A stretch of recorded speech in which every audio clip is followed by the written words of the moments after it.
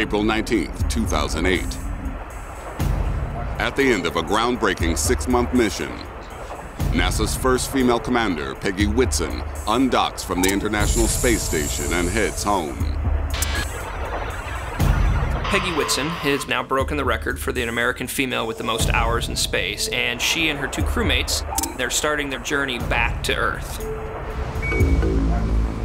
Mission Control in Korolev, just outside Moscow, gives them the green light to begin re-entry. Just as the capsule enters Earth's atmosphere, it starts to shake violently. Smoke appears in the cabin.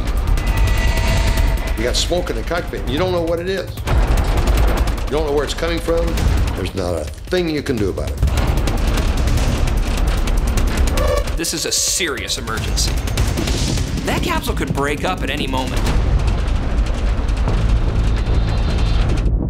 The spacecraft is out of control and picking up speed as it hurtles towards Earth.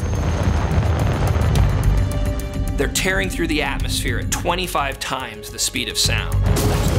At that speed, the G-forces could do serious damage. Inside the Soyuz, the crew experiences 8 times the force of Earth's gravity crushing their bodies. The uncontrolled flight also inflicts critical damage to the Soyuz heat shield. The outside of the spacecraft is heating up to in excess of 3,000 degrees. They've lost contact with mission control. The antenna has burned off.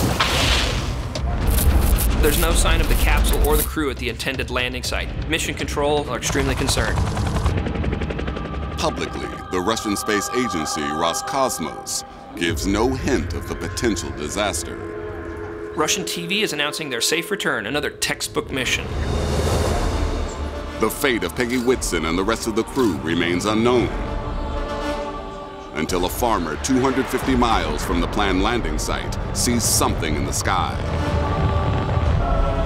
They hear a boom, see smoke in the sky, and then see a spacecraft seem to explode.